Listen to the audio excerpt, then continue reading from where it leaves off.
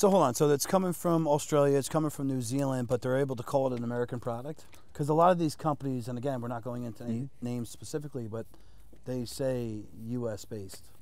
Well, the company could be U.S. based, but for instance, if you're selling burger, and the laws are changing, the good news is they're changing some of these laws. So shortly, Dude, we all have the best time ever to start a small business. If I'm not going to be 100% in, I'm not going to do it. Come on, man, just be yourself. Yeah, and just show up as yourself. if you don't realize what I'm really about, I'm about freedom, family, and my country. Jeff, cheers.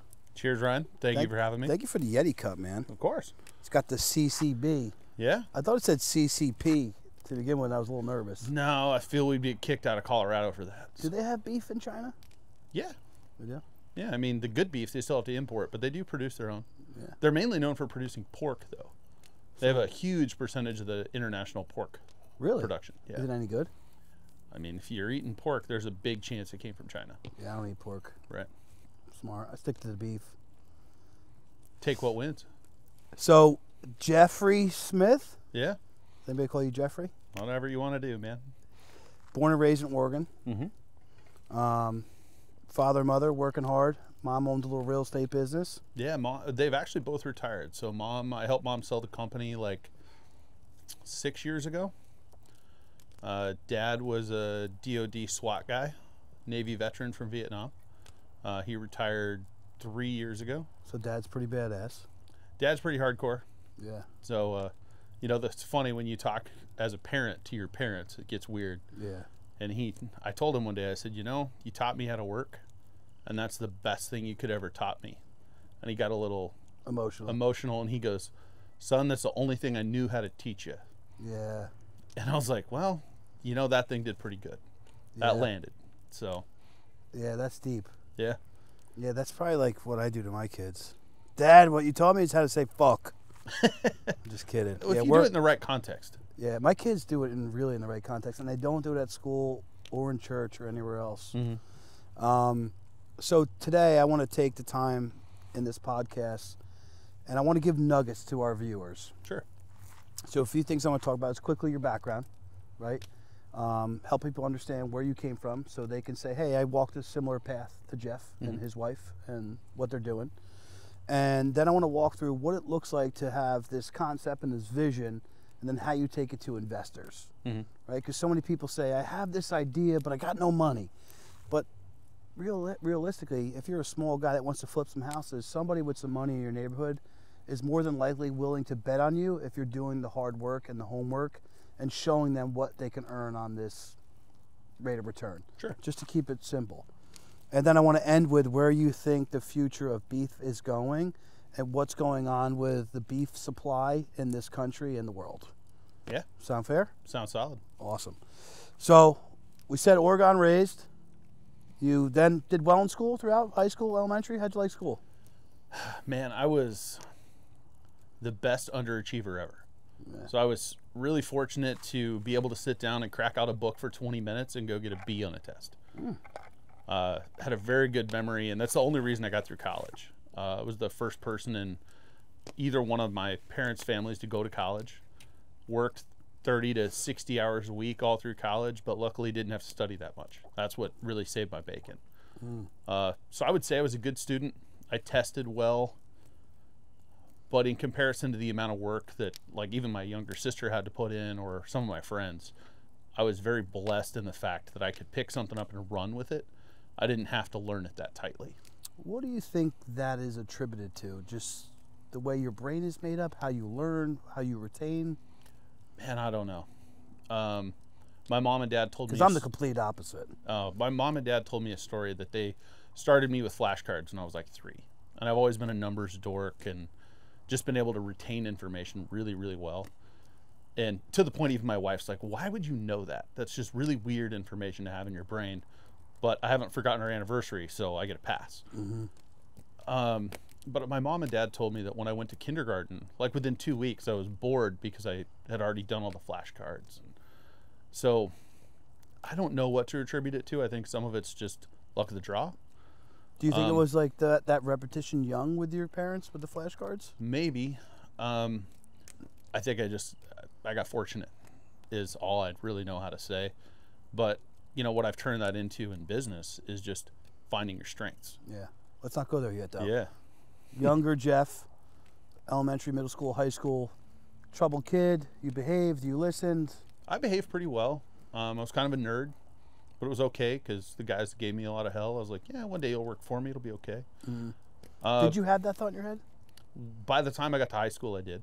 Yeah, it was a chip. It was building a chip. A little bit. My parents never let me like have a 9-to-5 job where somebody could tell me when to come to work. So by the time I was a senior in high school, I was mowing 50 or 60 lawns a week. I had 3 of my buddies that worked for me doing other jobs. We'd build fence, we'd tear down trees, we'd do whatever. What were your revenues back then? Enough to pay for gas and all the bad decisions I wanted to make. Quads, little BB guns, going to the mountains. You know, growing up in Eastern Oregon, the mountains are 30 minutes away. So, you know, probably could have been better at saving early on. So from a guy out here on the East Coast, you know, our mountains are Windham, Vermont. Mm-hmm. You know, the Adirondacks, which is, I think the top mountain is 8,000 feet. Much different out on the West Coast.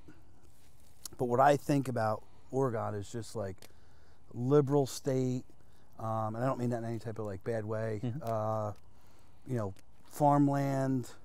You know, describe to us a little bit more what it was like to you as a kid growing up. Yeah, so a lot of people, when they think about Oregon, it's like, oh man, it rains a lot. And that is the western third of the state. So from the Cascades west, it rains a ton. And agriculture is incredibly prevalent. So in a typical county in the Multnomah Valley, you're going to have 200 crops in a county. Everything from Christmas trees to blueberries and the second. Hay. Yeah, hay, but not as commoditized as you would think of in other parts of the country. Like the biggest ag commodity in Oregon at one point was Christmas trees. The second largest was nursery plants. So flowers and just very untraditional agriculture. And does that ship all the way across the country, Yeah. or it's just mainly the West Coast? Yeah, and then grass seed is huge in the valley as well. So, you know, as a person that's traveled a lot, like my background, I really became an agricultural industry expert. Like what happens in a region, how does that region feed another region? And that's really where my career reached a genesis point of moving around, is being able to find all those ways that interconnected. Back to how I was in school, I could kind of put the puzzle together as I Which traveled. makes sense in your job before what happened, which we'll get into that. I don't want to tell that story yet. So, you know, I think about Oregon, it's like, you know, you also have, you know, the ocean side. Yeah, so that's where it's really rainy. I grew up on the opposite side of the state where it's high desert. It's rocks, it's sagebrush, it's relatively mountainous, so there's not a lot of peaks. Like the summit of the Blue Mountains is 4,200 feet or so. Oh, so it's the Catskills. Yeah, it's not crazy, but you go from 1,200 to 4,200 really quickly. Yeah. Nothing like Colorado or anything like that, but if you go an hour north of where I grew up, you're in the Walla Walla Valley, which is a massive winery region. So it's just very diverse as an area. And then you have the Columbia River there. So there's so many different geographical things that affect society. It's kind of bizarre to explain to people that haven't been out there. Yeah, it gets deep. Yeah. So you go through elementary school, high school, you're somebody who's able to study well, you consider yourself a nerd. You go off to Colorado State, you do well there. What was your studies in? So I got out of junior college in Oregon and then transferred. And I got a bachelor's degree in agriculture business with minors in finance and accounting. With the only understanding in my head being, I'm good at math, and I like ag. If you put a dollar sign in front of that, maybe that's marketable. And started to parlay that right out of school. What were you looking at that made you like think that way at 21 years old? Just that married those two together, because that's not a thought in most people's head. Nowadays it would be, but there wasn't really a process other than I want opportunities. What can I put together to give me the most processes to run through? And that was literally as deep as it went.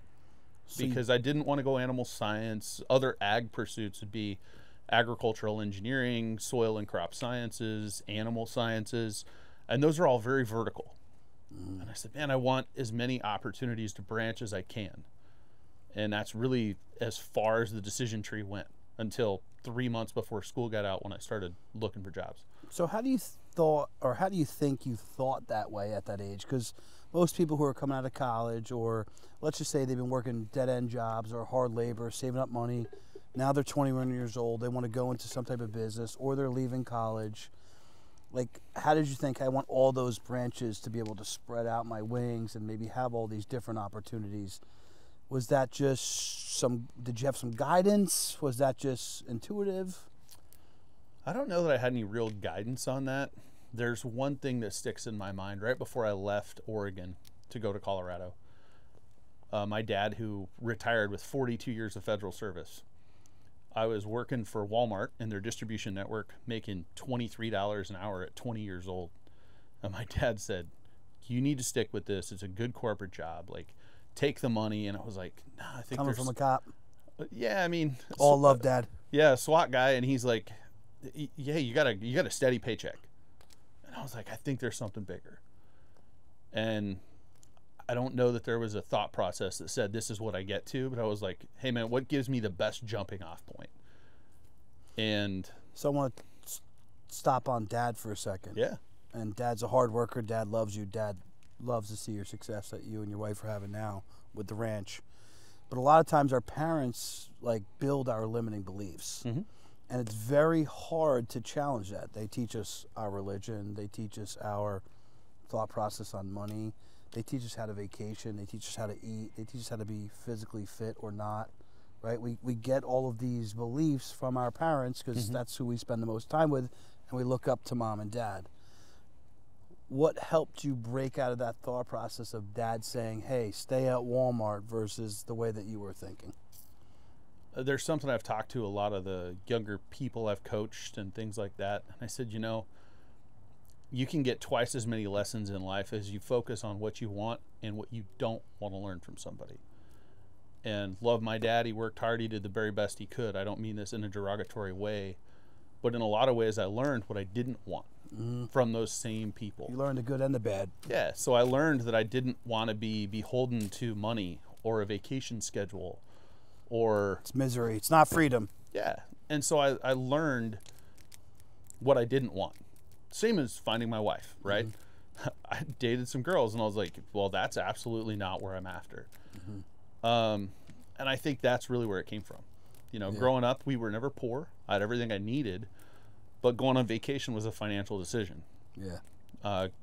Buying a new pickup was a financial decision. It was a massive deal. And I didn't want that hamstringing thing in life. And you remembered that as a young kid, right? 100%. Yeah, it sticks in you. Yeah. So as much as I learned from them of what to do, I had some things that I said, well, I absolutely don't want that. So as a nugget for a young guy or girl watching this podcast, or someone even in their 30s that haven't decided exactly what they want to do in life, and they have a mom or dad saying, take that job with the pension, take that job as a teacher, you know, you would say to them, look at your parents and say, are they living the way that you desire to live? And if they are, and that's the simple life you want to live, I don't hate on that. Yeah. That's not what I ever wanted. And the one caveat I would add to that I run into a lot of people that will say, I want X, I want Y, or I don't want that. What they will be very quick to say or judge is the guy that has the stuff they want without being willing to put in the work to get there. Yeah. That's the hard one for me. Like, if you want whatever the value on a place is, you want the 8 to 5, you want no risk, by all means, I support that. Because what we do, it's a little treacherous at times. Yeah. It can be a little sketchy. It's rocky. But the highs are awesome and the lows are freaking gut-wrenching. The best thing that a guy ever taught me was like, hey, Ryan, business is like this in the finance world. Yeah. He goes, learn how to stay here. Yeah. So when you crush a big case, stay here. Yeah. When you're not doing well, stay here. And that's something I always try to remind myself of. Like, great, I closed a, multi-6-figure deal. Like, okay, you could have zeros for 2 months. Yeah.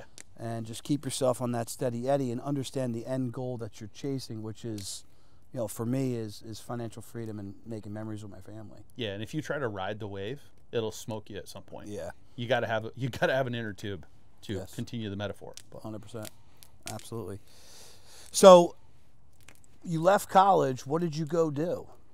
I got recruited by Cargill, which I don't know if anybody out here knows who Cargill is. Largest privately held company in the world at the time. 152,000 employees across the globe. Wow. Very large agriculture producer. So I went to work for their grain division. So I ran, they're called shuttle trains, but it's basically export trains that ship from the Midwest to the ports. And I would run facilities that we loaded shuttle trains with corn and soybeans, and we shipped them to either New Orleans, we shipped them to Seattle. And I did that for a couple of years. Was that like a logistics job, or you were just overseeing the operations? Yeah. It was heavy operations. What did you learn in that? Not as much as I think I could have. Mindset was a big part of that because I was young and didn't know anything, but It was just a job. I wouldn't say that. What did you learn on accident? Again, I learned what I didn't want. I had the job that I had the checkbook, but I didn't understand the revenue. I didn't understand the big enough picture. I didn't have the why. I had, Did the numbers start to sink in? You said you had the checkbook. That means were you paying the bills out of that place? Yeah. So like my operating budget when I was in Minnesota at 23 was $8.5 million. So did your brain start to think like bigger because of those numbers, or did you think like this is a company that has 150,000 employees, and that's why $8 million to them is no big deal? It wasn't that. It was more the goal, the goal keeping. Like, oh, we got to be here, we got to be there. How do you hit the targets? It was very much a mechanical exercise. And the thing that burned me out in operations was there was no success. On the 5th of every month, you had to submit this report. On the 10th of every month, you had to submit that report. It doesn't America. matter if you had a win the week before. The corporate What did you do people, for me lately? Yeah. And then I transitioned from that job into capital project management, which was pretty heavy in operations as well, but there was a start and an end. So you start a new project, there's some new feel, you bid a new project, There's you a win budget. the job, and you get multiple opportunities for success. And then you get multiple. What exactly were you doing? Because you could say that and someone watching is like, what does that mean? When I went into construction, we were doing a lot of heavy highway stuff. So I worked for a heavy construction company in Oregon. This is a different company. Yeah, so I left Cargill, went back to Oregon. A friend of the family basically said, hey, I could use you. And I said, man, I don't know earthwork. And he said, I know earthwork, I don't know paperwork. So I was able to leverage that skill set. We were building office. So would you consider yourself a paperwork guy or a vision guy? A little bit of both. So one of the skill sets I've developed that I really like to talk to people about, and some people can't do it, is the ability to zoom out and zoom in. Like, just think of an optic on a rifle. I can zoom into 20 and fix that problem, or I can zoom out and move from that problem to another. Some people, I've worked with a lot of engineers in my career that can't do that. Yeah. They zoom in and, man, that zoom It's where button they gets stay. stuck. Yeah. And that problem will just live in their brain. They don't know. They don't understand concepts. Sure. They're very action-based. Very action. Well, it has to be an end goal. Yeah. I have to see that what I'm doing results in that, and that's just not how taking risks work. So what was fun for me in the construction world, we had like 6 crews. We're running 7 or 8 jobs. To me, it was a chess game. We're moving these machines to that job to make this guy happy, and we're bouncing over here. So you're running logistics. Logistics, operations. I was doing a lot of the contract work. I didn't have to do any of the admin, which was awesome. But the cool part was that was when I met my first mentor. And Bob Barton, I owe a ton of gratitude to that guy, and I've said it publicly a lot. We're still good friends. He would, for anybody that has employees out there, metaphorically speaking, he would watch me walk to the edge of the cliff, grab the rope, tie a noose, put it around my neck, and jump. And he'd let me hang there for a minute, and he'd come get me and reel my dumb ass back up and say, okay, what'd you learn? And he would let me do that enough that I got to the point that I learned where the line was. I learned where to not overextend, where to not overcommit. And that is one of the things I am trying so hard to do with our team. And letting them walk to the edge and not reel them back immediately is the hardest lesson I've learned. Well, you have to if you're going to delegate, and that's the hardest part when you are running a company and your investments in it, your heart, blood, sweat, and tears are in it, and now these people are taking your money essentially because you're paying them, and they're going out and doing things that you need them to do to help for the success. Sorry about the ash. No, it's all And right. those really nice creased cowboy jeans. I mean, over there. these Origin jeans are pretty legit. Origin, they need to send me some jeans. You got to tell Pete and the boys to get on I know the a guy. podcast. Would be cool. You know a guy. Tell him. I know he sees Fireside. Yeah? He's hit me with some likes. There you go. Good. They're good guys. He's up in Maine. Yeah. I like Maine. Yeah. Kenny Bunkport. Yeah. They're hardcore. Yeah, they are. Another jiu-jitsu guy. Yeah. Jiu-jitsu's everywhere, man. It is. It really is. I need to get into Bunch it of more. dudes wrestling in their pajamas. I'm not sure what that says, but Says your men. yeah, that's right. We're comfortable with that. Now you confuse me. Where were we? We were talking about Bob. Bob, so what is the most important thing besides, having the line, showing you when to slow down? What was the most important thing he taught you personally? And it was like 7 years. Or what did he instill in you personally? So it was like 7 years of an MBA program. So every time you thought you knew it, you would come back to it. And he owned the company? Yeah, he was the owner, and it was really interesting because How big of a company was it, like in the sense of revs? 30 employees. Not comfortable talking about Rev since it was his company. Yeah. But we had like 30 employees at the peak doing a lot of different projects. The craziest part was watching him get more comfortable with letting me take over. I mean, there were contract negotiations we went into and like, hey man, let's go grab a coffee on the way because we're a signature away from a $2 million contract and he's not read any of the documents. And he would look at me and go, okay, fill me in. Yeah. That level of trust was something I had to build, but he also had to build that too.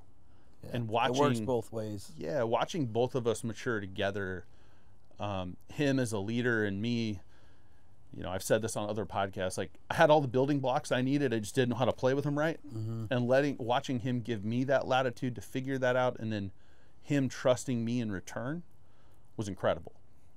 And shrink that down to a small business owners. Let's just say 5 million of revs and below. Yeah. Or 2 million of revs and below. How does that transfer over to, let's just say even a retail store? When you're doing 2 million of revs and you have a main manager that's running the retail store. You'll give some people an example of like what Bob did for you and what's something they can maybe do for their manager. Because it's hard. Small business is like, this is your life. Yeah. Blood, sweat, and tears, 24/7. I'm a business owner. This is my grind. It's a different grind than working for somebody, but Yeah. this is everything. And I think control comes into a lot of situations and relationships which, hold people back from scaling. I have a great example. In our company, I have wanted to go after employees and say, hey, I don't think you're performing well. And Bob taught me to hold back on that and make sure that my opinion and my emotion was founded in fact. Like, oh, this person I don't think is performing, well, why? And if I can't give myself the documentation to show that they're not performing, my opinion is trash. And the ability to look in the mirror and hold yourself accountable before using accountability as a leadership fail to hold somebody else to the fire that you can't hold yourself to was the hardest one for me. Yeah, extreme ownership. Extreme ownership, but also like I can think of some Did I examples. set that guy up to fail? Yeah. Was it my fault? Yeah. Well, and if I'm going to tell them they're not doing well, hey, Ryan, you're not doing well. You say, why? I better have an answer. I better have a good answer. Yeah. Or what I'm doing is I'm burning leadership capital. You're not going to care next time I give you bad feedback. Yeah. Like, hey, man, here's the metrics you did 2 quarters ago. And the hard part in some of these small businesses, you don't have metrics to track. Yeah. You don't have a real thing to talk You about. don't have a good dashboard that really understands all of it. 100%. And I think that's the hard part with small business. Agriculture is a great example. We all have feelings and emotions about it, but we've not built the processes. So I spoke at an event a couple of years ago, and we got an after-event email from a guy that's exceptionally successful and done a couple $100 million in different private deals, never used paper, always a handshake, which is admirable but terrifying. Yeah. And he said, I never need private equity, because the conversation was about private equity. He said, I never feel I'm going to need private equity. Why should I use what you guys talked about? And I thought about it for a few hours, and I emailed him back, and I said, it's awesome you don't think you need private capital. But what I would say is, if you were running your company like you needed private capital, you would probably find free money. If you don't have the processes in place that private equity is going to support or private equity is going to want to see, you're missing big chunks of your company. And one of those would be if you're running that retail store with $2 million in rev, you don't have processes and procedures to actually lean back and measure what people are doing. Well, a lot of times I think in small business you're living out the cash register. Yeah. You know, you're like, hey, I got enough money to have my house. I got enough money to go on the vacations I want. Mm-hmm. You don't think about it as a future selling of the business to private equity or taking on private equity capital. Yeah. And most of us shouldn't. You should always build it as like, I want to keep this thing forever, and it's the best thing that supplies me an income stream. But I'm guilty of that. Yeah. The hardest part about that, though, if we think about that from a leadership standpoint, if you don't have a bigger purpose and you're going to be upset with that $20 an hour person to leave to go to a different job, you can't be upset with them. Yep. If they didn't have a purpose that you understood and you shared, they can't stay. And are you sharing it just in the numbers or in the vision too? It could be anything. There's a great book called I think it's called The Great Game of Business. Could be misquoting that slightly. I know some companies have implemented that, and they're sharing financials, they're sharing vision, they're giving people opportunities to contribute. Yeah, it makes them feel like they're a real part of it. Yeah, and that's, I think, the small business mindset that gets lost is, well, I want to grow it for me, but then when the employee leaves, they're like, oh, that son of a bitch, he's leaving. It's like, well, did you give him a reason not to? Employees are hard. You know, that's like the number one thing I hear from business owners. We do a lot of pension strategy, and we're helping tax mitigation, estate strategy, and the sales of business, or succeeding it to the next generation. Mm-hmm. And the conversation in all three of those facets are employees. Mm-hmm. And my question always back to them is, are you incentivizing them right? Yeah. Are you putting golden handcuffs on the top people? Are you giving them things that make them feel like they're in a good environment? And a lot of times as humans, we all forget about this, and we read it in probably every business book, is like people want to feel like they're a part of something. Yeah. So are we doing a good enough job conveying the vision, and are they aligned with that vision? Mm-hmm. And it's tough, you know. The workforce out there is annoyed, frustrated, broke. Yeah. Well, and some people economy are just going to be employees forever, mm-hmm. and they're going to move, and that's okay too. Like, it's part of the game. I had one of my private equity guys that I was talking to the other day. I said, man, this just frustrated with employee stuff, whatever it may have been. And he goes, yeah, get used to that. He said, because every problem in business, if it's not strictly financial, meaning there's no cash in a checkbook, is human based. Mm. It's either you're lacking training, you have the wrong butts in the wrong seats, but it's all human based. Are you a fan of EOS? I am. We aren't quite big enough to get there, but we're getting there. Yeah. So it was interesting for me to hear him say that, because we've all heard, you know, people on the bus, people on the boat, whatever the metaphor is. His comment was like, no, if it's not very clearly strictly financial, it's always a human problem. And if it is financial, but you have the human element of them buying into where you're going, they're willing to take a little bit less of pay for the future of the company and where you're going and what that means to them and their lifestyle. Yeah. And that's something I've been good at doing, is giving a vision to people, hey, where we're going. Even with this Fireside ecosystem and the pit, our mastermind, and everything that we do inside my financial companies, like, hey, this is where we're going. This is where are you on this bus? Mm-hmm. Are you not on this bus? And when I've had less dollars to, you know, divvy out to people, I've been able to say, hey, we're going here and you're going to be all right. Yep. Do I have your loyalty? And it's hard. Well, asking for that's probably really hard, right? It is. Yeah. It is. But when you're a small business owner and funds are limited, and a lot of small business owners watch this, you know, it's difficult to do, right? You're restricted with capital. Mm-hmm. You know, how do I get them on board? And that takes a leader to cast a vision and then execute on that going forward. Because if you could keep saying that for, you know, 7 years and nothing changes in their pocket, nothing changes in their life, then most likely they're going to be transient and they're on to the next company. What do you think that timeline actually is? Because 7 years, I think, is super generous. Yeah, I think it's months? 18 months. Yeah, I think it's 18 months. Yeah, because that's the hard part. 18 months in a startup, Yeah, it's not that long. yeah. Like, especially if you're dumping capital, growing, that has to be part of your strategy. So Here's the hard part in my head, and I think it's the difference between the employee mindset and the entrepreneur or business owner, is they see all of these funds coming in. They see all of these people you're sitting with that are wealthy, and they just relate that to, Jeff and Ryan are living high on the hog. And, Yeah. They're crushing it. And Patrick Bet-David, who I've sat down with one-on-one, me, Chris, and my friend Mike Zussman went out to see Patrick for the whole day. Something that he said that really stuck with me recently on the podcast.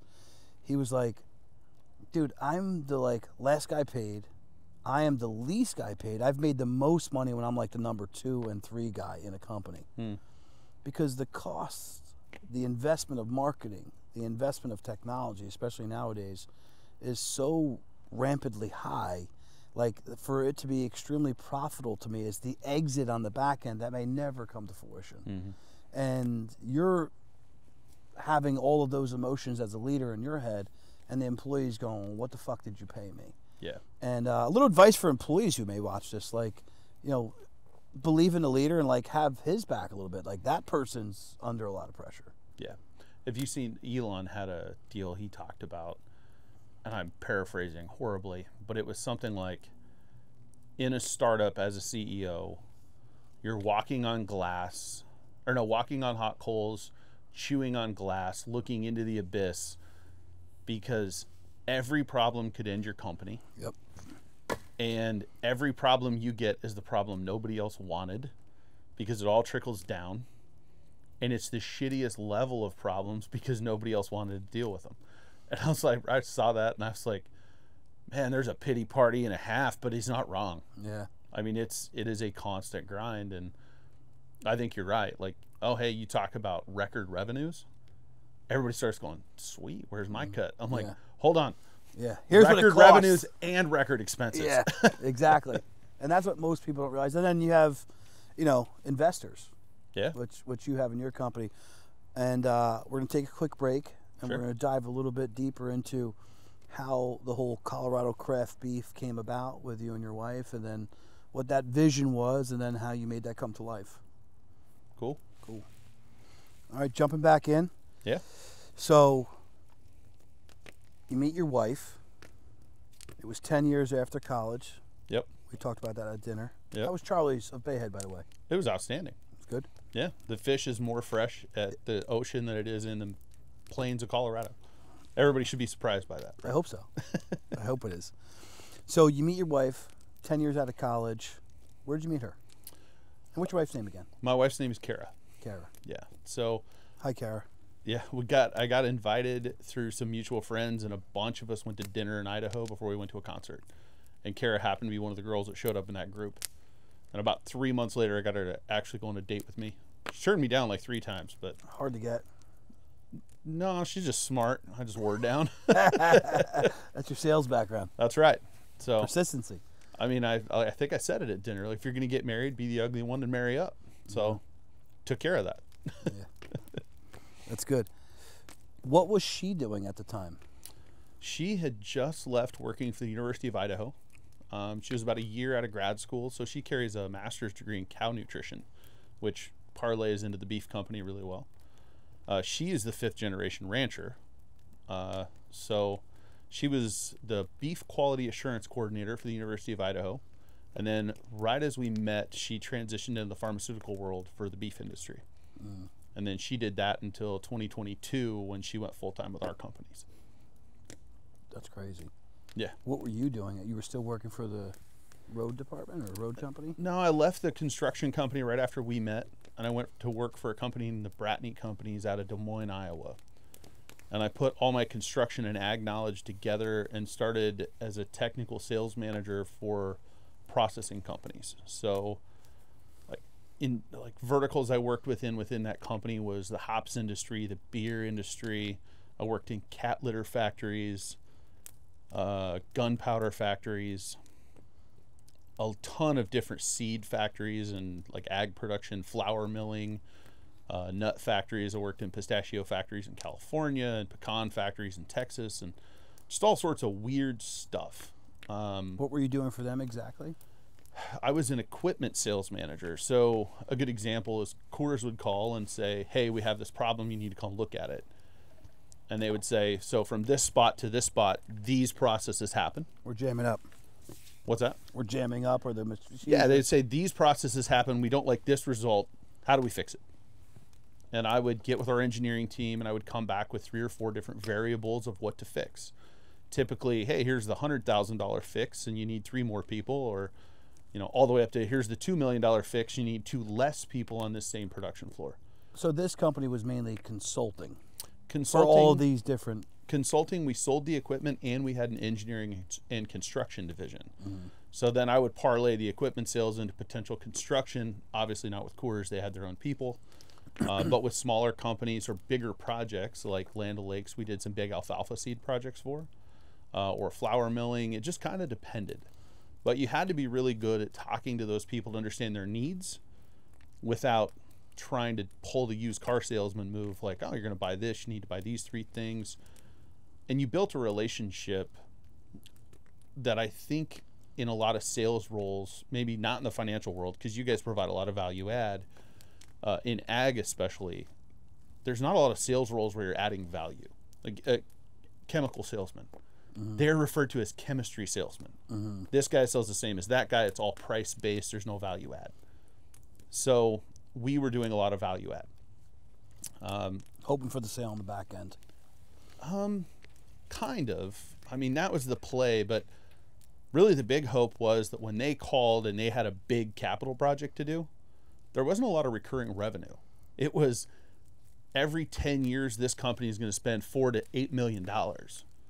How do you get a chance to swing the bat on that project? And if you miss it, it's a 0. Yeah. It's all commission based. There was some recurring revenue, but it wasn't like an account management role. It was very, very... So your sales process was 10 years? How'd you make money? Because you had 100 clients. You were constantly revolving. You were building relationships. I can think of one plant in Nebraska. I sold them a bunch of equipment because I knew a guy in Washington that wanted the equipment we were pulling out. So they said, if you can get us this much money for the equipment we're pulling, and they all knew it, and I let them handle the transaction independently, so I didn't get paid on it, so I could sell the other gear. But it was about doing good business, not more business. I talk about this all the time on the podcast. You get paid to do the things that you don't get paid to do. That's right. So you're adding value, you're putting these people together, they're creating a transaction, which in the end hopefully lands with you. And then they're going to talk to the other people in their industry, because every industry is way smaller than you think it is. Yep. I did that until 2019. What did you learn most from that job? To keep a cool head. So again, just some emotions. Yeah, in the construction industry, especially doing government level work, you walk around with boxing gloves on every day. You're arguing about money. Yeah, you walk into a room, it's like... Yeah, you're fighting about contracts. It's lowest common bidder.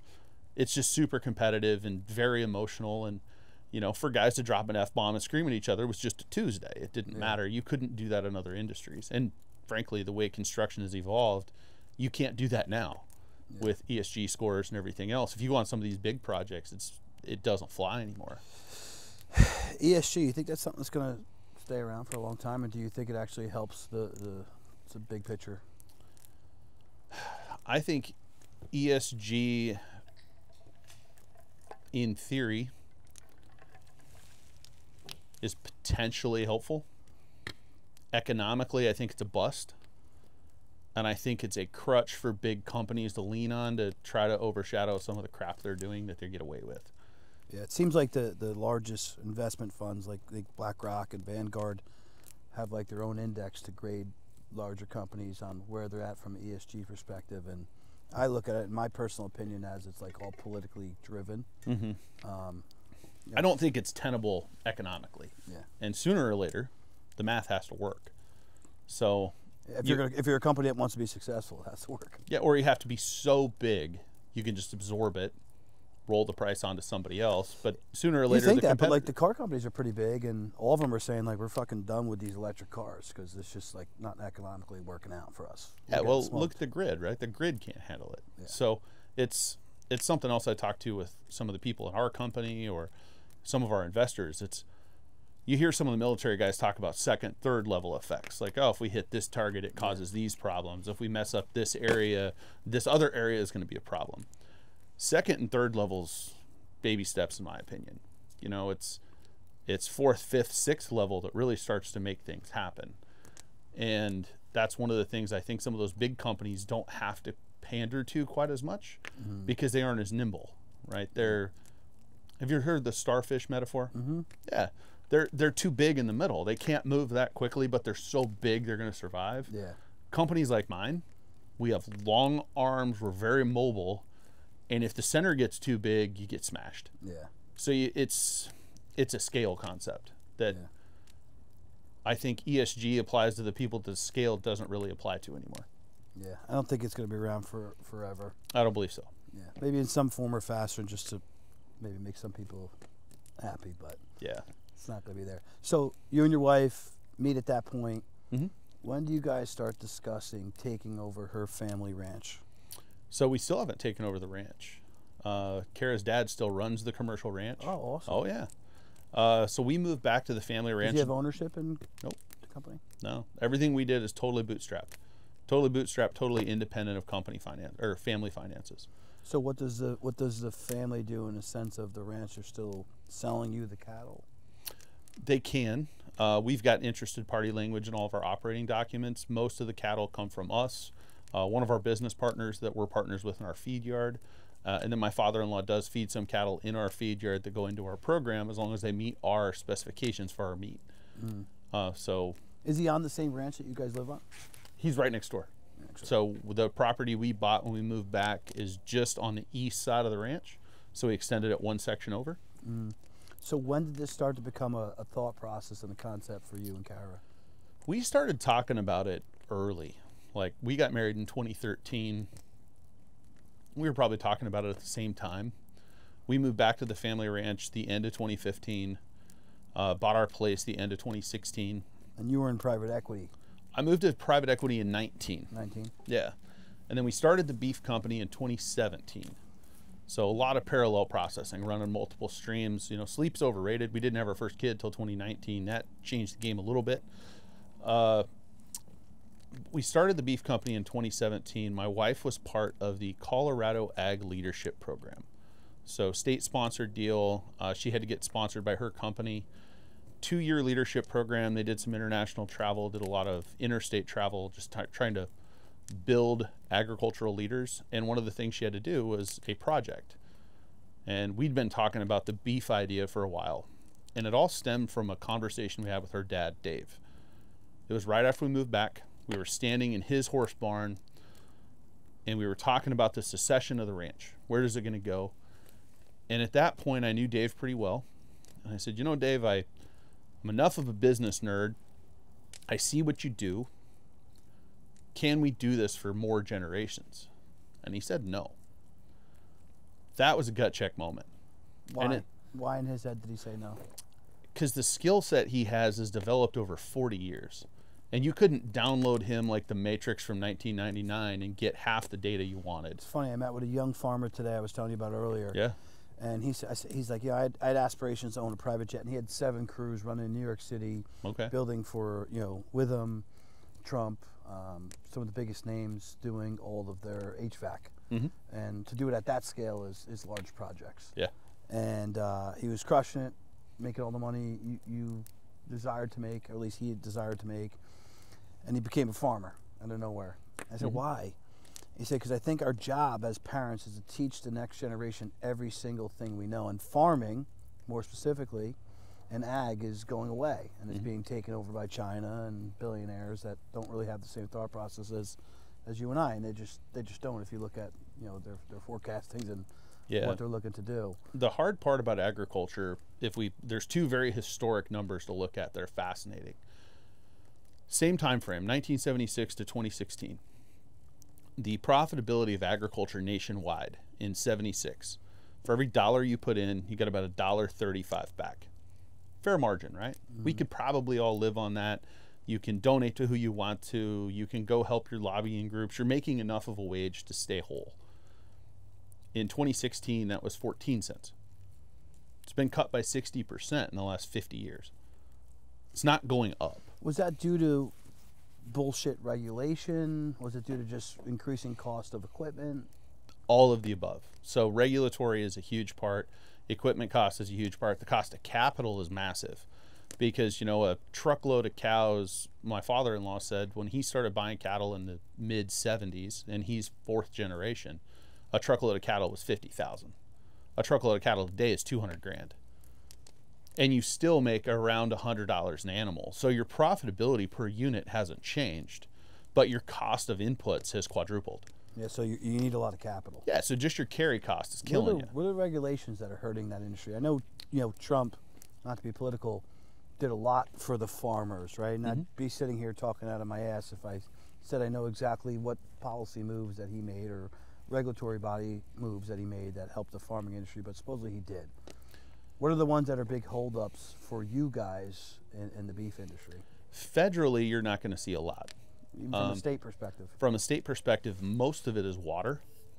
Some of it is county by county even. There's like counties in Oregon that you can't grow GMO crops.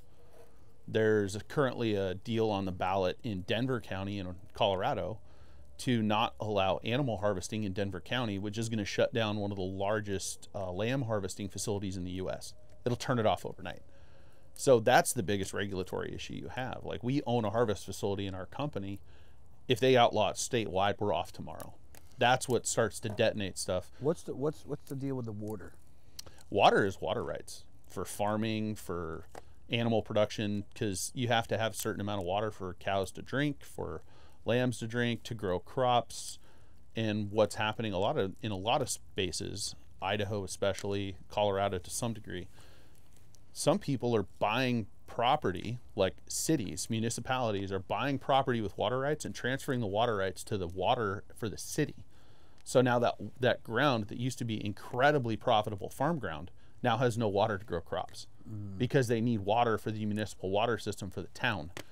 So now that land comes out of production. So the inner cities that have more people are pulling more of that demand, which allows them to make more money off the water than it does the farming. Yeah, and they buy the ground and dry it up. And now the watershed up in New York. Yeah. You know, New York City, when you go up to the Catskills, which I'm a big fan of, I stayed there last winter.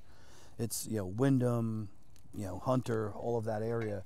It's called the watershed, and they take all of that and they have these massive lakes and reservoirs that pump into New York City, and they own all of it. 100%. And those people up there have nothing else is going to pay them that type of money. Yeah.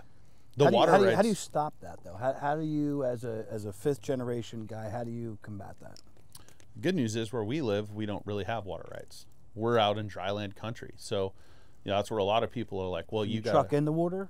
No, we just have wells for cattle. So they just have cattle drink. We have cattle drinking locations where cattle can go and get water, but we don't have, you know, arable water. So we don't farm. So we have grassland, miles and miles of grassland, which is dependent upon Mother Nature. To some degree, that water issue is starting to raise property values. So when you talk about why is the profitability down, well, now your property values are higher. And the other economic thing I was going to mention is from 76 to 16, this was reported by Fox News, the multiple on downtown Manhattan real estate was 10x. So your $100,000 property in the 70s is worth $1 million now. On high production agricultural ground in that same time period, it's a 16x. So when everybody wants to get after Warren Buffett and Bill Gates and all these guys for buying farm ground, I'm not saying they're not without problem. Mathematically, we can all look at that and go, man, that makes sense, because they're not making more farm ground. You now own the water rights. Some of the biggest investments Warren Buffett's made recently is like Berkshire Hathaway bought Lemar Conveyors. They own a ton of different assets that are all in ag and food production. Do you think those guys have a malicious agenda buying all those farmland? I don't think so. You think it's all based just on money? I think it's 99% based on money, because you got to park real estate. And the way the tax code works, there's actually a different schedule for agriculture. It's called the Schedule F, the farm schedule. And if you have production risk, that's the caveat. If you just own it in part or in passing and you don't have active production risk, you can't use the Schedule F. But if you're leasing that ground for a percentage of the yield, now you have production risk. You're in a different tax table on that entire investment, and it's appreciating rapidly. And you know, if you watch The Big Short, right? Movie that makes you really wonder about what's going on. You remember at the very end of the movie, the guy that predicted the fall of the market, what's he investing in now? He's shorting everything now. But he's investing in water. Yeah. The very end of the movie, they're like he moved all of his Well, he actually stuff to thinks water. that water is going to be the next cause of the next 100%. world war. What's it going to be? I mean, it's water and food. I wasn't at the presentation. My wife saw the presentation at an event. There was a gentleman that said, 50 years from now, who are the 3 world superpowers? And we can all speculate, and I'll get to the chase really quickly, but he said it's going to be Argentina, New Zealand, and the U.S. I was like, okay, show your work. Sounds weird. And he said, with the current extrapolation of population growth, your ability to produce and export food, those are the only 3 countries worldwide that are going to be able to support their population and efficiently export product. And that's pretty hard math to argue. And, does Argentina have problems? Sure. New Zealand's not that big. 50 years is a long time. There's port construction that can change. But Brazil, for instance, is a great example. They have 2 major ports that are serviced by 1 highway. That's not an efficient system. That's a very fragile system. Our infrastructure's kind of fragile too. Oh, it's all fragile. Do you know who Temple Grandin is? She's a autistic PhD that teaches at CSU. Oh, she's probably smart as fuck. She's crazy smart. She's done a huge amount for the beef industry worldwide. And she wrote an article during COVID that basically said COVID has proven how efficient our systems are and how fragile our systems are. And I think it was 2022, one of the systems went down. And we put up a post on our social media and said, hey guys, this is the third food system disruption in the last 24 months. If you don't have a week's worth of food at your house, what are you waiting for? Yeah. Not from a doomsday perspective, but man, pay attention. Yeah, shit happens. Yeah. I mean, COVID was a big wake up for me to be like, just the most simple things is, when it came to what was going on during COVID was like, most of the shit's not manufactured here. Yeah. And what I can control, I should control, which Yeah. is food, water. I just had like 35 5-gallon things of water delivered over the last 2 weeks. Nice. Just because, the reset may happen or what may happen during this election. We see all this crazy stuff online. And that's one thing I can control. Yeah. Is my food and my water. Yeah. Well, and They can't say that in other countries, though, I think. No, it's interesting to look around the world and not realize how incredibly fortunate we are, but how fragile the system is as well. It's all dictated by government. We can get into the dollar and the monetary system, but I won't go there. But Right. that's super interesting. That's a great lesson for everybody who watches as well as myself as I listen to you talk. So, talk to Pops. Yeah. Talk to Cara. Colorado Beef was born in 2017. Yep. You then go, what do we do from here? How do we scale? Where was your pocket at that time, right? You Luckily, millions of dollars that you could just invest in cattle and. Luckily, we had no kids, and we were both living pretty good in corporate America, so we had a war chest. And in 2018, we started shipping nationally. 2019 was our first full year of production. We went live. Go ahead. I don't want to be too personal, but I like to give nuggets. This show is about like the young Ryan or Jeff starting out in the business, and you say war chest, because I'm a big fan. Like when I coach someone one-on-one and I only take on a few amount of people, especially nowadays, someone who has some type of savings put away that they can implement these actual items that I give them. So what does war chest mean to you to start this company? Give people a ballpark. Yeah, so the scary math is in 2017 we started the company. We spent $90,000 on market research websites, just building out the infrastructure with 0 sales. So That's a big number just to throw out there. We were also cash flowing incredibly well. So, But were you cash flowing at the time? Meaning your other companies? No, just internally, just the two of us with our corporate jobs. But by the time we got to the point of bringing on investors and doing what we did in 2023, we had probably personally invested $1.3 million. It's a lot of money. Yeah. But it was, you got to look at the burn rate. The burn rate's most important. A war chest is great. Yeah, it's all about cash flow. Yeah, cash flow is king. We all know that. Or you should know that. If you don't know that, look it up. A really cool software called Currents you should look at one day. Okay.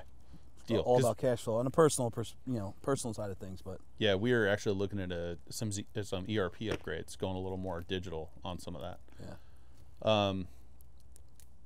But our industry is weird because we're producing cattle and those can be financed all day.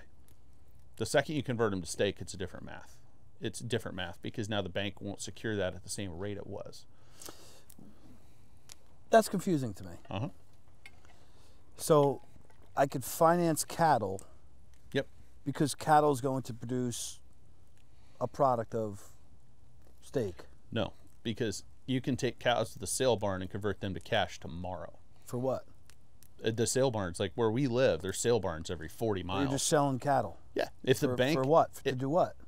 To the rest of the market. It's an to open do marketplace. What are they doing with the cattle? It depends on where they're at in the cycle, but there's always a known monetary value. So they didn't know that a known outcome is my base is X. Yep. Yeah. And they'll loan 80% With steak, it of may that. be a product that sits there. Steak is a product that sits there that's not as readily movable, right? So you can come load 200 head of cattle worth $500,000. They'll go on 7 semis, take you an hour and a half to load them. You have a check that night.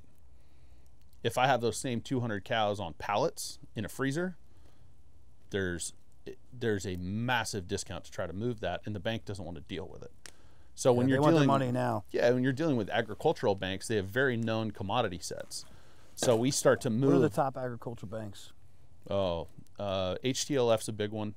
Ag Credit is a big one. The Ag Credit system. Busey Bank is big. They're like a $30 billion bank. The big banks don't play in it much. A lot of them they will play in the real estate side, but on the operating side they don't play a lot. Because they don't understand it, or it's just not their niche? They've started moving away from it because regulatorily it gets really dicey. And it takes a lot more management. You have to be a lot tighter to the business. So there's very specialized ag banks just for agriculture. But when you start doing something a little different, then the ag banks are like, oh man, that's not the cut and dried stuff we used to do yesterday. So you start growing your company, and then you have to really make that leap from regional bank to national bank, which is not a small jump. And that's the state we're currently in as we're moving into the bigger banks. And that's where outside investment helps as well. 100%. So yeah, 19 we started shipping nationally, or 18 we started shipping nationally. 19 we launched website purchasing, and we were incredibly fortunate with the timing. When COVID popped off, we were set up. Everything was debugged, and the year of COVID we tripled. We tripled in sales, and we were back ordered for 9 of 12 months. So for the viewer watching, what is your target market? Who are you selling to? That's an interesting question. We originally thought it was going to be soccer moms, right? It was going to be moms in minivans and want their kids to eat clean.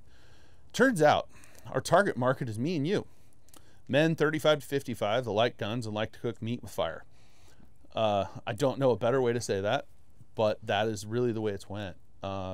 We had some assumptions. We had focus groups that proved to be good learning lessons, but our target market has turned into that 35 to 55 male. How much did you pay for those focus groups to give you data? I think it was like 15 grand. It's not bad. No, and it helped us with some of our product staging of what do people want to buy. Because really common in our space, everybody wants to buy a half a beef. That's what a lot of the ranchers sell. They sell a half a beef because it's easy. oh, you pay this much. We tell it on the per pound basis. It's very And are you selling simple. half a beef to a restaurant, or are you selling that to the individual buyers? Most ranchers are selling it to individuals. Very seldom do you find direct to consumer that's going at scale to restaurants, because it's very hard to meet the demand of a good restaurant, especially at scale. And most of the restaurants want 200 pounds of ribeyes a week, which is about 7 head worth of ribeyes. And then you have all the rest of the cow to sell. So you have to structure it appropriately. And that's really what the focus groups helped us with, is which way are we going to drive stuff? You know, we got to move a little burger, we got to move roasts. And I know I'm diving deeper into this side of it, but so let's just say you're, growing up, my parents were poor, worked very hard. I had a roof over my head, clothes on my back, but they bought like the occasional steak, and it was like a London broil. Okay. Or something that was cheap at ShopRite or A&P or Food Town. Growing up, that's what I was brought up around. I never knew of a family who bought a quarter cow, half a cow, or full cow like a lot of my friends do in our ecosystem nowadays. What would you say to the family out there that doesn't buy a half a cow? How would you educate them to go and buy, whether it be your company or any of the others out there, which we'll dive into what makes you different versus them? What would you tell them? I would say really look at the math, because while we can assume beef is expensive, and I would agree on a per pound basis, it is more expensive. It's also the most bioavailable protein for humans. It has a lot more vitamins and nutrients in it. It will keep you satiated longer, so you need to eat less of it. It stores better, and you typically have to put less crap on it. You know, how many people love chicken wings? I'm guilty of that. But you don't eat chicken wings for the chicken wings, you eat them for the sauce, which is full of sugar and all the other crap. So if you are really looking at food as an investment and fuel, beef is the cleanest alternative, because if you get good beef, people want to eat it. But it might give us high blood pressure and high cholesterol and kill us. You should read the carnivore diet. That'll fix that. Dr. Sean Baker is one of our teammates. I've read it. And the guy's an absolute stud. I'm personally down 70 pounds on the carnivore diet. Damn, you're down 70 pounds? Yeah. No that shit. was holding my little girl in the hospital the first day. I was like, uh-oh. I got a bad trend line. I'm going to fix that. And thus jiu-jitsu and carnivore diet. And No shit. yeah. Do you still eat carnivore? Mostly. Unless I go out with fun people, and then we're eating polenta and all the other stuff. You ate polenta. I had steak. Yeah, you did. But you had potatoes. I had polenta. I did. I had a couple potatoes. Just a couple. Um, That's still carnivore, right? Yeah, of course. So it's about an investment and a mindset about where you're spending your money. I think it's also how we set up at home Yes. nowadays. I think it's different. Like I have, a deep freezer.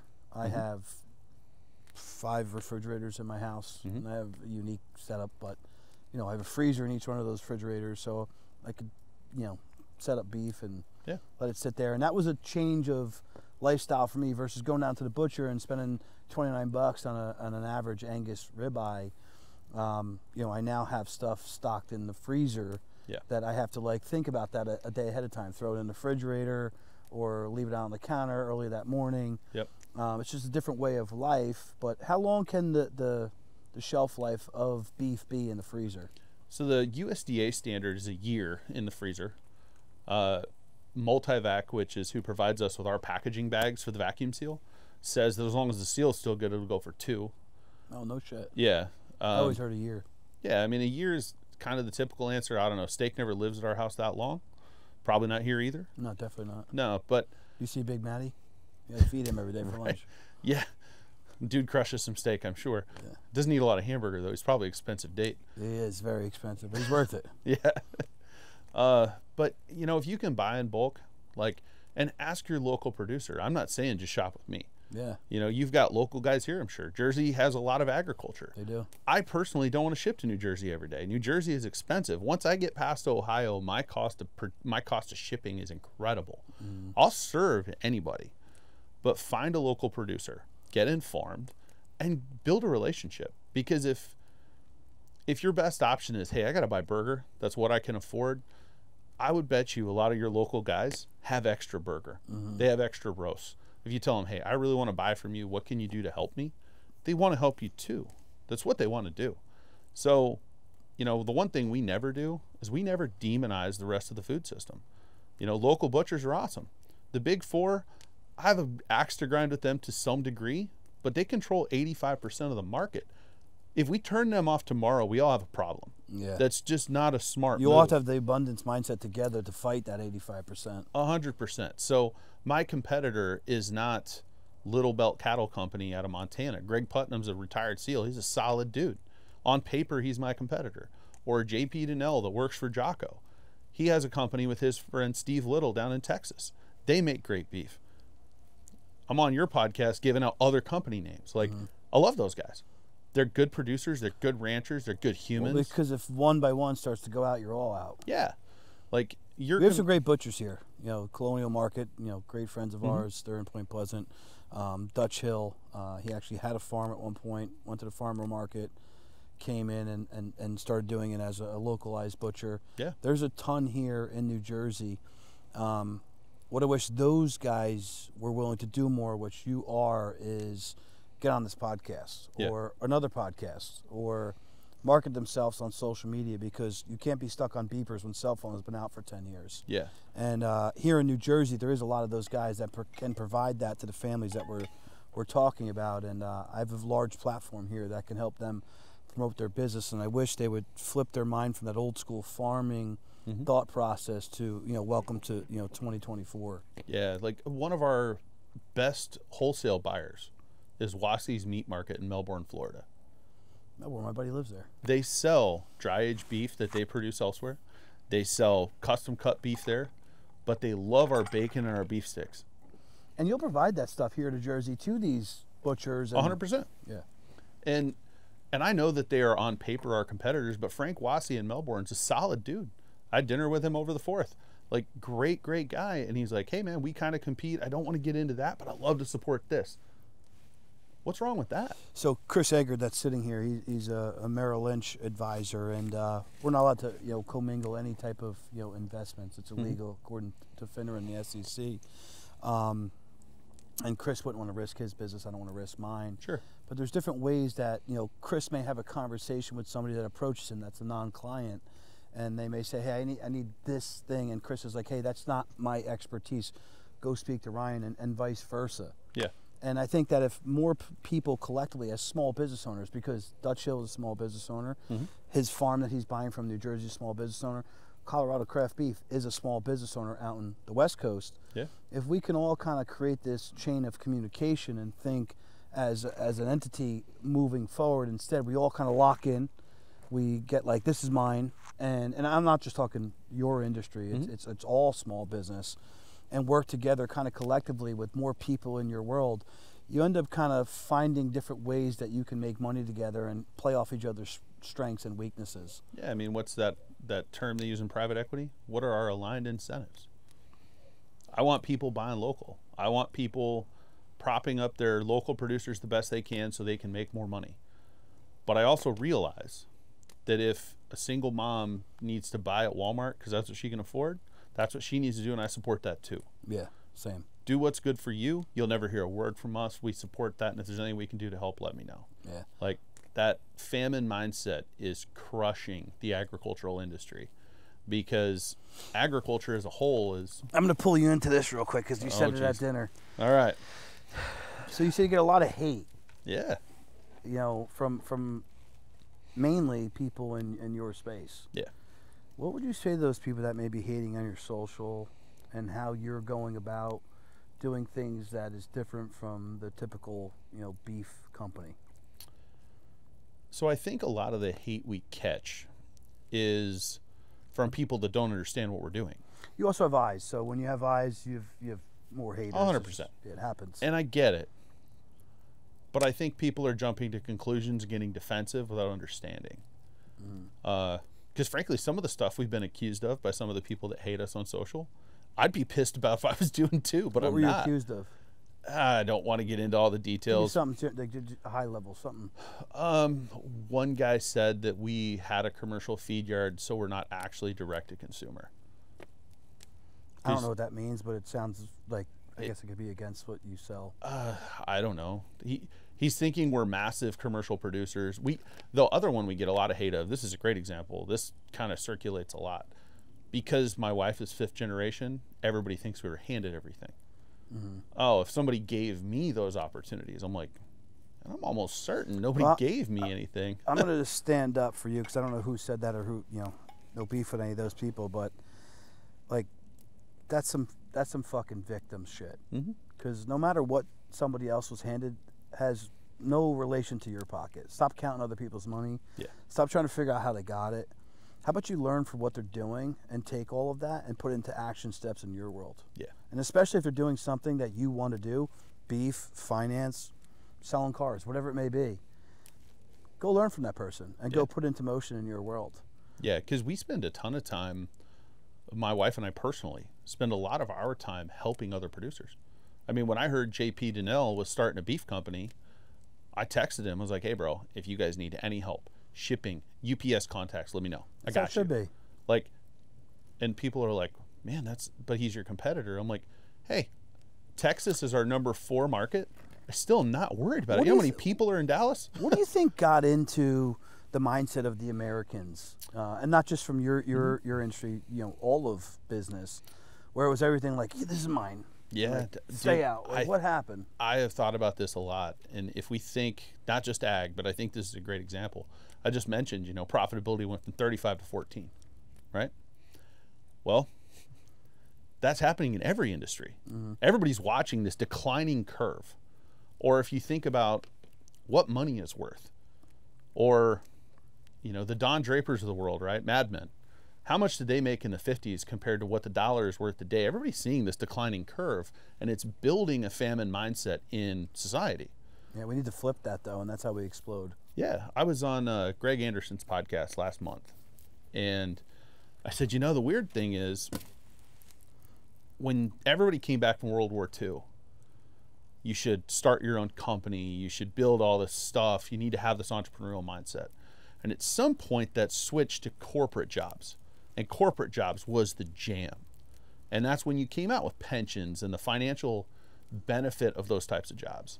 And somewhere in the last 20 or 30 years, that switched to government jobs. And you should have a government job, and that's how you can't get fired. I'm like, that is a declining curve. So everybody's seeing that, and that famine mindset's just being boiled on everybody. That's my humble opinion. And that's the wrong opinion. You have 12 million government employees. And I'm not saying the government doesn't do some great things, but they fuck up a lot of things too. Yeah. And they definitely fuck up creativity, large aspirations, being able to go, obtain financial freedom. And that's what Fireside's all about, helping people get to. Yeah. And it's easy when you do it with others like you and me and the people in our ecosystem that say, how do we work together to help one another versus smash one another? And you have to do that kind of stuff with the right mindset, because if you're worried about taking a pie, if you're worried about taking a pie that's 6 inches across and divvying it up among 20 people, nobody's going to have enough. But if you say, hey guys, I need you to buy a third of this pie and we're going to make that sumbitch 18 inches across, everybody wins. It's not about who gets how much of the pie, it's how big do we make the pie. Correct. And that is something ag especially loses, because they're so worried they're going to get squeezed. How do they correct it? Hell if I know. Because everybody's worried about what the next guy makes on the deal. Big leaders speaking up, someone bringing light to it. It's, in my humble opinion, in agriculture, the thing we're running into. Like, a great example is our company. I mean, I told you we probably spent $1 million to $1.3 million by the time we, took an investment round. Imagine if I could only do that with my father-in-law's money, right? The generational money that we didn't have access to. And I said, hey, we want to do this. We need 200K. Hey, we need 200 again. Now we need 150. We need, at what point are you going to tell us no? When it's broke? Yeah, kind of. Yeah. Because you're doing something they're not used to. He is 67. Yeah, they thought live small. Yeah, he's 68 this year. He'll be 68 this month. And the guy's doing great. He's killing it. But asking him to go out on a limb financially. To bet on the way you have to bet and spend money. Yeah. You have to spend that much more of a capital infusion to make the same rates of return you did 30 years ago, and it's Well, I don't know if it's 5 to 1. I don't know what the exact ratio is in your world, but it's much larger. And he's also still running the commercial ranch. Like, that's the deal. Like, are you going to ask the older generations who don't really have a retirement, right? Mm-hmm. Yeah, they're still working. Cash poor, land rich, a lot of times in that space. And so how do you convert that succession plan while operating so they can still live how they want, but you get the ranch ready? It's called a permission slip. It's large life insurance that's tax-free, but that's for another day. Yeah. Well, and with the understanding that those guys for 50 years have watched the profitability get cut by 60%. Mm-hmm. They don't have a growth mindset. They have a sustainable, hope to sustain mindset. They're an extraction. Let me take less off the table, less off the table, less off the table. And they're in a deductive mindset. And if they've done it that long, do you think you're going to get them to move off the farm or relinquish control? No, probably not. Definitely not. So when you say, how do you change the mindset? It's also the problem of those guys that are 67 and 68, and that's no shot at Cara's father. No, it's if they put the right succession plans in place, that's how you take back America, and it's a massive infusion of capital with leverage, and that's done with pennies on the dollar through smart planning, especially in the farm world when you guys have no cash. It's all based on hopefully collateralizing the land and doing that. Yeah, smart. And then the bank will be happy to take it. Yeah, the bank can take it all they want when you have the right when you have the right levers to pull on. The bank, come take it. I have this infusion of capital that comes in when I die. Mm-hmm. And that's the stuff that we do. Yeah, I was talking to some farming lenders, right, Trevor? They're farming lenders in Charlotte last week, and they were running through these numbers. And I do finance for a living, and I was arguing with these guys 12 different ways sideways. I had some drinks in me, and I just kept running circles around them. And I'm like, you guys, you can't give me a good rate of return based on what you're saying. Mm-hmm. You need to build the plan out differently. Yeah. And I did by the end of the conversation, it was like an hour and a half long. Get them to think differently about money. And I think that generation of, especially farmers and all small business owners, if you're 67 years old, you need to find a way to properly succeed that business to the next generation. But do you have a business? Because in agriculture, farmers and everybody else, you don't have a business. You raise commodities. If you have someone like you and Cara in place, I have a business. Potentially. I want to pass that down if everybody's on the same page. Yep. But in some aspects, all you have is cows. You have to have a marketing plan, which if you're in the commodity space could go upside down tomorrow. There's a ton of other externalities that just get nasty. Yeah. And when you start thinking about how all that works, I mean, a great example is when Cara and I moved back, we looked at a place. And the real estate was apologies for everybody that lives in an expensive part of the country, because we don't. It was 4,000 acres, 3 houses. One of the houses was 11,000 square feet with a pool, and it was on the market for $4.2 million. And when you did the math on what it would cost to pay the debt, operate the place, and buy the cows that the place would sustain, it was a $400,000 cash loser every year out of the gate. And that's where the young people that want to get involved are just getting crushed. Because if you don't have the collateral, you don't have the leverage, you can't build. But that's why it's so much important for the people who own it currently to pass it to the next generation or a successor. You could make a couple $1 billion if you figure out how to tell those guys to do that. Put me in front of them, I'm pretty good at it. There you go. Hey, we got a guy from Jersey that's going to come to Western Utah. Yeah, and punch you in the face. Yeah, with my words. There you go. Not literally. Yeah, it's listen, most businesses, tough to get up and running, and that is that much more difficult. I want you to tell me quickly about your private equity career, and then how you guys went into, we're talking about capital being tight and what it costs to get this thing up and running, and then scale it. It's even that much more capital you need to put in. You were in private equity, which is also attached to ag. Tell us a little bit about that job and those people you met. Yeah, the private equity piece was pretty uneventful. I was in private equity for about 4 years. They were very, very smart people. They're actually on our board now. We were able to keep all the relationships put together when I left them, and then they helped us do what we did with the beef company. But generally speaking, I was the boots on the ground guy. We had analysts that were crazy good at Excel, and we had insane business people that were MIT MBA holders and Harvard law grads. And I was the guy that kind of worked between the two of them to say, yes, this works, or it doesn't. No huge deals in the time. COVID hit right in the middle of it, kind of put a cap on everything. So uneventful from a talking standpoint, but incredibly impactful for me from a learning standpoint, because it's like going in the kitchen and watch how the chefs work. Yeah, I'm going to fast forward that. You end up saying, hey, I need, to take on some investors. Could you guys help me with this? And because you had that relationship and all those things that you did learn from these, men and women, you're able to create some type of partnership. Obviously, they're on your board. Did they start to kind of help you build out the cap table and what you needed to do to build the pitch deck? How did that look for you? Were you familiar with that because you were in private equity already? And how did you guys go about that whole process? Yeah, it's just like you just described. I mean, they helped with the cap table, they helped with the build out, the valuation, the pitch deck. The model was the big one.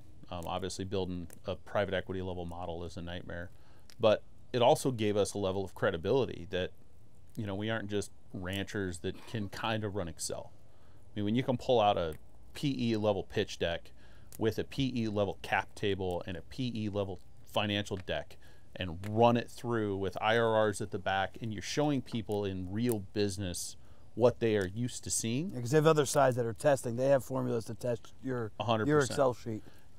And more so than that, you're coming to them in the language they want to be talked to. Yeah, that's the biggest freaking step. Is you don't go to them saying, I want you to be a part of what I do. You go to them saying, I want to be a part of what you do, but I need you to help me. Can someone get me a mini bourbon? Maddie? Can't see over there. Maddie sleeping. I can give you this if you want, Maddie. Oh. But sure. He's getting bourbon and water. Thank you, sir. So what was, in sales, what's your job? For me is to get over the objectives and come up with a solution for your problem. Add value, right? Yeah. You're supposed to add value. So we needed value added, but we have to let people do that in the way they want. No different than how we sell beef. We need to sell beef to people in the way they want to buy it, not how we want to sell it. Yeah, meet them at their... Yeah, meet them at their buying decision, right?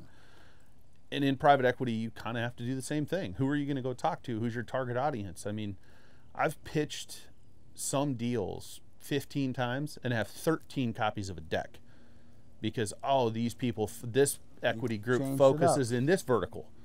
This equity group focuses on this mission. It could be a language change, it could be a presentation change, but the thought that a deck works for all potential investors is insanity. It doesn't. What was your first initial thought process on capital raise? What was the number? We didn't really have a number in mind. Our first process was, we're expanding so rapidly. The bottleneck in our business. Cash flow. No, harvest space. Really? Yeah. You guys have a lot of acreage out there, though. But harvest space for cows, converting cows to steak. That's where it becomes money, right? Got it. And in the regional packaging world, the regional harvest facility world, there's not a lot of assets. And the facility we were using that we had used since we started the company, we were approximately 30% of their business. And we were growing like crazy. And through COVID, we were having to speak for harvest slots 2 years out, which is before the cows that are being harvested are born. Mm-hmm. So what happened was, over time, we were projecting well, but then we would have to slow down marketing because we were selling too quickly. So it was this constant battle between operation sales. 100%. And you couldn't, when you found the gold vein, you couldn't pump marketing because you didn't have enough product. So basically the entirety of 2022, we had marketing turned off for 6 months. And then in September, we turned it back on. Which is like this awesome problem to have, but it's also not good as you're trying to scale. 100%. And we said, man, how do you get past that? Like, we're finding the right spots. Just buying more cows? No, it was more harvest space, but you couldn't get more dates because the dates are taken by other ranchers because these are custom facilities. Mm.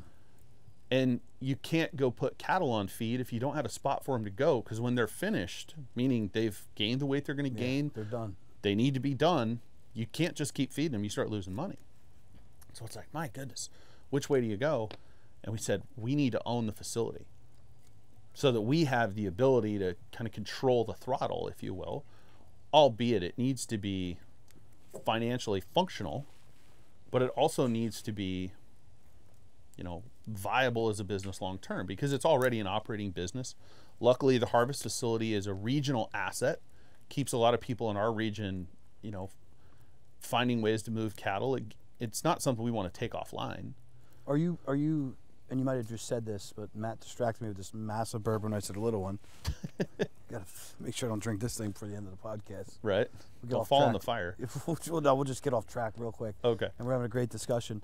So when you bought this facility, did you bring on other ranchers utilizing your facility to bring on additional revs, or you were just focused on They were yours? already there. So you just took on the merger, essentially. Yep. And then slowly people have left the market. Cattle are crazy high right now, just on live cattle. So people aren't harvesting as many. So it's opened up facilities for us to expand and not push people out. But, you know, testament to what we were talking about earlier, our 3 biggest competitors in our region kill at our facility. They harvest cattle with us. Mm-hmm. The first thing we did is we called them the day after we bought it and said, hey, this is what's going on. We want you to hear it from us. We want to sit down and talk. Your schedule's solid. We're doing the same thing as you. And we sat down and said, what do you need from the plant to grow your business? And they all looked at us like we had 3 foreheads. Yeah, no one's ever asked them that. No, I said, what do you need? What do you want to grow to? If we're going to deploy capital, is there something you need? And they looked at us like we were crazy. But that's our goal. Like, helping our business is important. But it's not just about us. It's about the industry. Mm. And since then, you know, we've got some capital, or we've got some new equipment coming. We've got new packaging options. That's servant leadership. And that's how you get to the next level. I sure hope so. In any aspect. No, I think it is. And so, to your question about how much cash did you want to raise? What that facility cost? The first question was, we need new working capital because we're going to tool up. We're going to expand inventory. We need to buy this facility, and we need a runway to do it. And that was where the math came from. And that's when you brought on investors from the PE and some of their relationships? That's when we started searching for capital. We started in the PE realm. We talked to some folks. Did you get anything from PE? No. No, we were headed down that path when we thought more strategically about what we were doing. And capital, while important, is not as important as mission-driven partners. Yeah, you need someone on the same page. And mission-driven partners that can add value. And would you say that private equity a lot of time, they are smart in what they do? Obviously, that's why they keep buying up most of America. They're not really on the same mission as us, and they take over control quickly. Yeah, in a typical private equity evolution, I mean, 2 years is common. 4 years is still okay. 6 to 8 years is an eternity in private equity. Mm. They want to come in, they want to tool up, they want to show a spike in rev, and then lever that and money. then move it. I mean, they want to catch that big rise and move on. They are not in the business of legacy investments, typically. The folks we were talking to a couple different times were on that train. They understood it was more of a legacy thing, but we also understood that when it came to growing direct to consumer, when it came to Amazon, all the other things we knew we had to do, they weren't going to add a lot of value. So they're going to pay You sell beef on Amazon? We do now. Yeah, we launched on Amazon a few weeks ago. A couple months ago, sorry. So we sell tallow, summer sausage, beef sticks, and we do have 1 steak box up there. Yeah, your beef sticks were delicious. Thank you. I need to try some of the tallow for my Blackstone. I got you. But, so it was like, man, if we're going to get X valuation from some guys that are really just going to say, where's our disbursement? Or the same basic valuation from people that could add value and help coach us, what's the smarter play? Mm-hmm. Or even if we give up 10 or 20% more to the guys that add all this other value, what do we do? I mean, that seems like a no-brainer. So in early 22, we got a hold of Pete Roberts, who is the founder and CEO of Origin. Actually, the jacket and the jeans I'm wearing right now, they're covered in ash thanks to Matty and his poor wood choices. And that rotated. Pete's a guy on the East Coast. Yeah, Maine guy. Yeah. Maine guy that is just crushing it. and ended up talking to Brian. Pete, make sure you get on Fireside, buddy. I got you. We started just kind of working through different stuff, and it all came about. I actually listened to Jocko and Pete's first podcast, and I listened to Pete talk about the genesis of Origin as a company. And he was told, you're too small, you can't compete, you'll never be profitable, you're going to have to charge too much. All the same stuff. Sounds like it comes from private equity. Yeah, it's all the same stuff we've been getting beaten with. And I was like, well, he's doing it. They're successful. And this is something I got to jump in and leave a nugget for the viewers. Like, if you have a vision, go for it. Fuck what anybody else says. Yeah. Go for it. And don't ever come off that throttle. You're going to be put against the wall. You're going to be put into these corners. You're going to have anxiety. You're going to have major stress. But you always find a way to win if you're fixated on that vision. Mm-hmm. And that's something obviously Pete is doing, you and your wife are doing, and many other business owners who have become extremely successful. And I'm not saying these guys end up billionaires. Some will. But they end up living a really, really successful life and doing what they desire to do with their family and their loved ones. Yeah. And, you know, it took about 14 months by the time we did the whole deal. And by the time we ended the round and did all the mountains of paperwork and tens of thousands of dollars in legal and all the other non-sexy stuff about a deal, we ended up with Pete and Brian as partners. And who's Brian? Brian is the chief product officer of Jocko Fuel and one of the co-founders of Jocko Fuel, actually. And what else did Brian do? Brian is, I believe, the 4th employee at Origin. He'd been with Origin for quite a while. Of course, with those guys, they brought Jocko. So Jocko Willink is one of our partners. They brought some other people from the private equity world. If you guys don't know Jocko, just get on the internet and... Yeah, it's Jocko. There's our attorneys or our accountants spelled it Jacko, Jocko. I was like, guys, please switch that. If he sees that on reporting documents, I'm going to be very embarrassed. The best thing that I like about Jocko is that good video.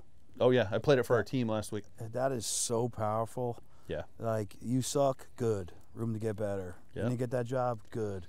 Work harder. Like, that's entrepreneurship. That's life. You know, the biggest value those guys provided is a mindset shift for me. We had some stuff going on last week. Called them and said, guys, we got to get on the phone. Walked them through it. Pete goes, hey, brother. No problem. Keep crushing it. You good? And he was out. Something I thought was incredibly, incredibly negative. He's like, yeah, bro. Basically, I joked about it with my wife. I said, I think he just said, like, welcome to the show. Yeah. Like, man, this meeting could have been an email. This isn't even a Tuesday. Like, and I mean that with all the respect in the world, because I looked at that and I was like, I'm thinking about this wrong. And for You're blessed to have those problems. Yeah, and for 72 hours, I am like burning spreadsheets. I'm just in the mud. And I get on that phone call with him and I'm like, because I think in my brain, I'm failing these guys. I got to do better. I got to this. And they're like, yeah, man, good job. That means you're doing well. Keep going. I was like, oh, my bad. Yeah, and sometimes you just need that little conversation. Yeah. It's just like, okay. Well, it was great. The look on Pete's face was like, why are we talking about this? And it's that same reason that I was like, man, these guys could be very impactful for me because they're so much further down the road. Mm-hmm. And what he brings up, I'm just like, wow, okay. They were like, yeah, that checks out. This would be the right time for that problem. Moving on. And are they a minority partner in the business? Or? They're material partners for sure. Cara and I are still the primary. Mm-hmm. But Pete. How many other investors do you guys have?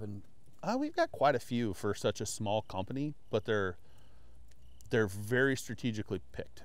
Got it. So Leif Babin is on our team. Travis Mills is on our team. Dave Burke is on our team. Who's Dave Burke? He was the forward air controller that was with Jocko and Ramadi. He's a fighter pilot, so former Top Gun instructor. Solid dude. It's like a consulting business, right? Echelon Front. Echelon Front is their company. Leadership, I mean, to anybody that wants to level up, read Extreme Ownership, read Dichotomy of Leadership. I promise I don't get any money from that. It's helped me immensely. Yeah, it's a great book. It makes you really quickly look at yourself, Jocko's book, of like, it's all my fault. And that's okay, right? Yeah. Like one of the biggest employee failures I've had recently, I had to look in the mirror and talk to our team about it and say, guys, I screwed this up. I've screwed yelled at this Maddie up. and been like, I'm yelling at Maddie. I trained Matt, my fault. Yeah. Or I didn't train Matt, my fault. And but it gives you such a different perspective. And then like, Dylan's here in the background and I showed him a video. We dropped a video on Instagram today with Travis Mills. For And those who's of you, Travis, exactly. I know he's an investor, but Travis is one of, I think, 4 or 5 quadruple amputees to have survived the war on terror. oh fuck. He set his backpack on an IED in Afghanistan. He lost both legs above the knee. He lost his right arm. His left arm, I believe, is below the elbow. And he's our investor. And we dropped a video with him today. And I look around, I watch the guy speak and I'm in tears because I'm like, my problems don't matter. Yeah, I'm such a sissy. Yeah. It actually quickly shows you it's all in here. 100%. Yeah. And we went and watched him speak, and his father-in-law travels with him. And Craig comes up to me and goes, hey, go stand behind Travis when he comes off stage. He's doing a meet and greet. I was like, what's the mission, man? What do you need from me? He goes, if he falls down, help him up. Make sure nobody's an asshole. I was like, check. Yeah. And he goes, never happens. Just, I like to have Just somebody in with him. case. Yeah. And I'm like, this guy is so much tougher than me. And he believes in me. Like, that's some heavy shit to carry around. Yeah. But it's so incredibly powerful to extend yourself. Makes you feel small, but also so. Yeah, but what's that other saying? If you're not scared, you're not shooting high enough. Yeah. Like, figure it out. Go chase some dragons, man. I keep shooting way too high. I think I need to settle down at some point. Disagree, dude. This is legit. You should have 3 more of these. Yeah, you don't even know how expensive boulders are. I found that out real quick. I thought you could just pull them off the side of a mountain, but Well, you I guess can't. not You here just in can't let them Jersey. catch you, and you need $180,000 worth of machines yeah, I to just do need it. like a lot more 18 wheelers and. I mean, Matty works out. He could have done 1 a month or something, right? Dude, these little boulders over here, like, or the larger ones on the Yeah. back end, they're 3,000 pounds. Yeah. So you got to get a running start, Matty. We need to get that big excavator with the gripper hand. That's right, with Start the moving- thumb. Yeah, the thumb started moving these things around. But Yeah, go big or go home. yeah, and man, if you're not doing something that scares you a little bit, that's fine. But don't be afraid of the guy, or don't be hating on the guy that's actually trying to do that. Yeah, man in the arena. Yeah, 100%. Well, you guys, you and Cara, all your investors, team like Jocko and Pete, I can't say I fully look up to those guys 'cause I don't know them personally, but I see their brands online are huge. And to be aligned with that is already a leg up for you. Your understanding of the agriculture world, your wife being 5th generation, and your background in PE and understanding, how the spreadsheets look and work. I think you guys have a big future ahead. Yeah. You're of the abundance mindset. Most people should take note of that. We all need to be of the abundance mindset.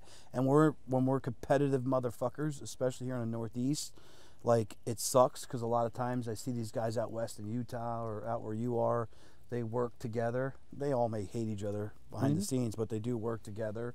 And that's something all of us need to do more in all of our industries. Like, it's not all about just you. Yeah, and not to beat the Jocko and Echelon front drum too heavy. The coolest thing about the whole deal, because I followed all those guys for quite a while, didn't know them, went in cold. They have proven time and time again they are who they show themselves to be. Behind the camera, outside of the view of everybody, they live that life. And I've seen people that don't.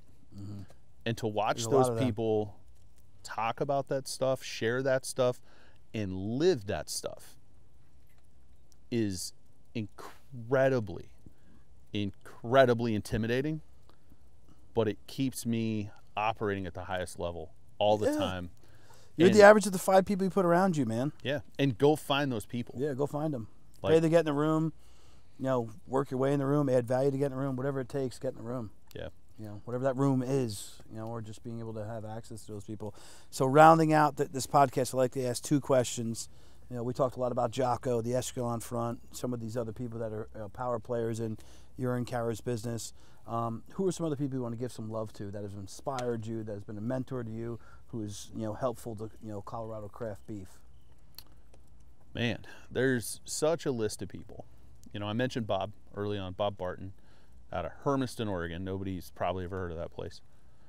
that guy has a special spot in my heart for what he's done for me and the human he made me.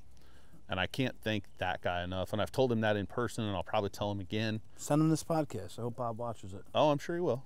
I mean, he had a Harley wreck like last year, so he's still kind of fucked up. Be like, hey, Bob, how you doing? He's like, 5 pounds left hand. I was like, man, that was a while ago. He's like, yeah, I was fixing fence and broke the plate in his arm. I was like, maybe you should have given up before the steel did. He's like, but, you know, my wife has been incredible. I mean, I have pushed her limits with this company. I'm the more risky, let it ride, push it down the mountain, we'll figure it out.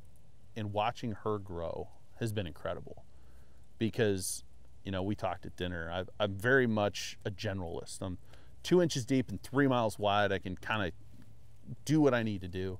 She's been very siloed in the cattle industry. Yeah, she's fixated. And incredibly good at what she does, but to watch her expand and be like, what do you need from me? Like, it empowers you more.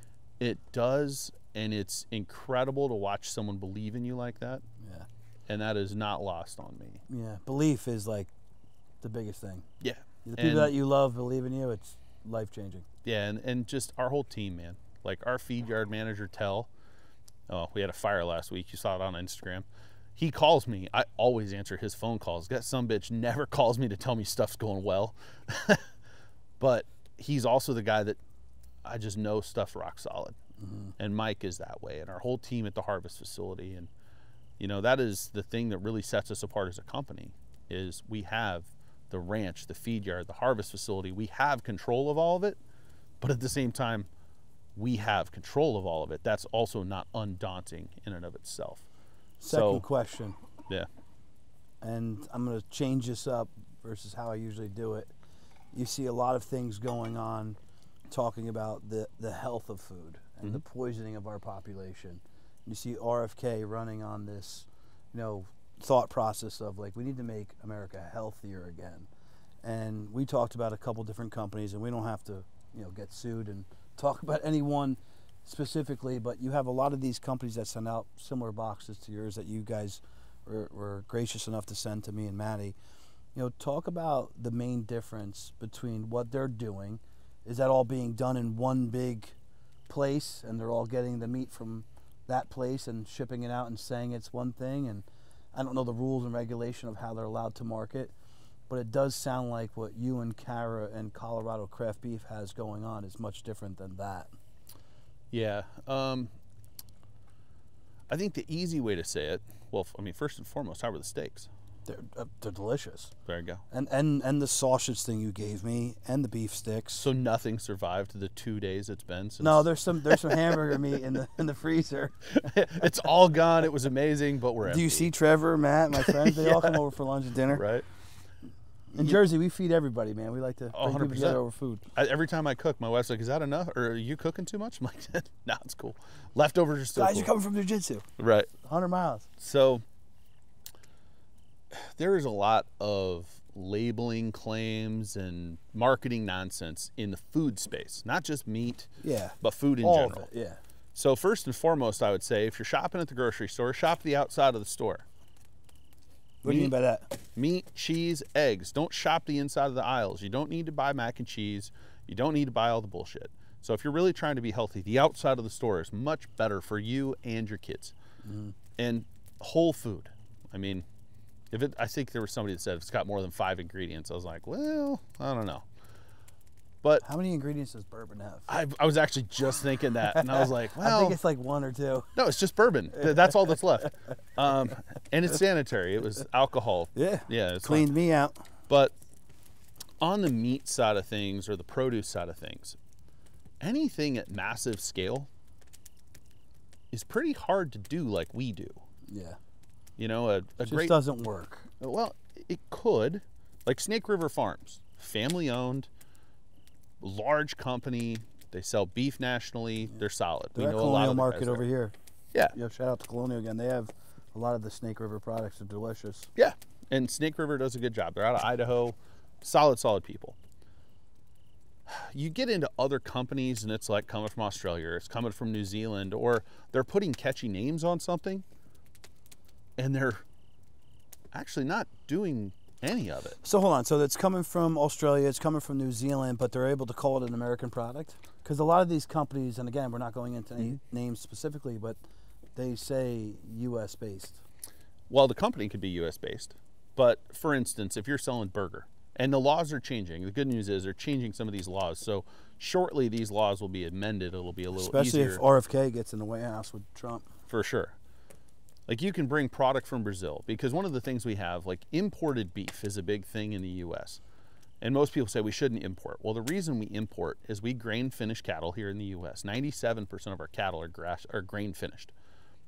Are you grass or grain finished? We're grain finished. That's how you get good aging, etc. Oh, that good and different? Does it matter? If you want aging, you really need grain finished, and if you like that buttery marbled flavor, it has to be grain finished.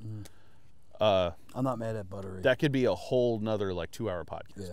But generally speaking, if you are importing beef, typically they're importing lean trim from Uruguay or Brazil or wherever, because we have excess fat. Because when you feed a grain finished diet, those cattle have excess fat. So they chop it up for the hamburger meat and blend they it. mix it. Yes, but since that product from whatever country changed state in the U.S., it's now a product of the U.S. It's a little dodgy. That's bullshit. I And mean, I it's think it's and that's complete being bullshit. taken away. They've changed And I don't the think laws. most, like, did they say that in their marketing? Is that in their disclosure anywhere? 'Cause No, I not at all. actually, I want to do a fucking Fireside Media on that. Yeah. Like, So is it in their description where they got it from New Zealand or Brazil? no, not at Because all. I don't really trust beef coming from Brazil. No offense to anybody who's Brazilian. Right. I don't. But the other thing is you get a lot of people in the States that are trying to sell beef and trying to claim it's from this or claim it's from that, but it's commercial beef out of the big plants that's being sold at a premium because it's more expensive to buy and package, and they're just repackaging. How many small and selling. brands work out of the big plants? A fair number of them. What I would say is be informed. You know, if you look at a website and you're like, man, where do these cows come from? And you can't answer that. Yeah, they're probably from another country. Well, no, they're probably not from another country. They're probably still harvested here, but they're from the big four. They're just repackaged under a premium label. There's nothing wrong with that. It's still USDA inspected. It's safe. It's clean. It's whatever. But my typical answer is vote with your dollar. If you really want to support a ranch, find a ranch. It doesn't have to be ours. Someone said recently, and I think it was Rogan, he said, if I got to pay $3,000 to have an iPhone made here in America, and I know it's creating American jobs and it's a quality phone, I'm going to buy it. Same thing when it comes to my beef or chicken or anything that's going into my body, or more importantly, my children's body. Because I consider myself like I'm already fucked, right? Yeah. My kids now have a new life that they can go live healthier. Lucky Charms, Doritos, all these bad things that were given to us with all these terrible ingredients in it, I've already consumed. Yeah. But now we're more educated. Yep. And, you know, beef is something that I'm pushing on my kids wholeheartedly. It used to be like, you know, have your breads, have your fruits, have your veggies. Like even vegetables nowadays, the poison they spray on them. I know we need them, but, you know, the poison is worse than the benefit coming from the veggies. I hope more people get educated on, like, what they're consuming, how important it is to learn where their food comes from, and especially when it comes to red meat. Yeah. Well, and the really cool thing about red meat, and the grain finish side especially, the grain finishing side imparts a more buttery flavor. It's a more tender chew. Your kids are going to want to eat it more. Mm-hmm. So if you buy grass finished, because Rogan hammers on grass finished, you got to buy grass finished. Most kids won't eat it. They don't like the flavor. Is Rogan an investor in your company? Nope. I don't know why. No, we're pals with him, but but at the end of the day, if you're buying grass finished beef and your kids won't eat it, or you buy grain finished beef and your kids like it, which one's the better of a win? Like, get educated, get informed, vote with your dollar. No different, right? Like if you want to support American, buy American clothing. If you want to, you know, but at the same time, sometimes you got to do what you got to do and they also financially. put toxins in clothing. That's enough. That's for another day. You want to talk about plastics and underwear? Yeah, dude, it's just everything. It's just I've just been awoken to so much, and not the woke that they want us to be woke. Oh, Dude, this has been fun. Yes. You're a very intelligent guy. You and Cara have an awesome operation. You have great investors. You have good marketing names to run with. Good friends and pals like Pete and Jocko and Rogan. And you guys? And us as well. We're a partner in this now, and I want to help get you more aligned with the Jersey farmers. Sure. I want the Jersey farmers to look at things from a different perspective that you are looking at it from. So any Well, of these I know guys, you mentioned you wanted to come to the ranch. Do you load up a tour bus and come on out? I don't know if they're going to leave their ranches here in Jersey. They're a little hard-headed. Yeah. But I think I could bring a camera, and I know they're going to watch it. Okay. As much as they may be a hater on it. Well, you guys are welcome all the time, man. Thank you very much. Yeah. Thank you. This has been fun. Cheers. Kudos to you guys, and much success. Cheers.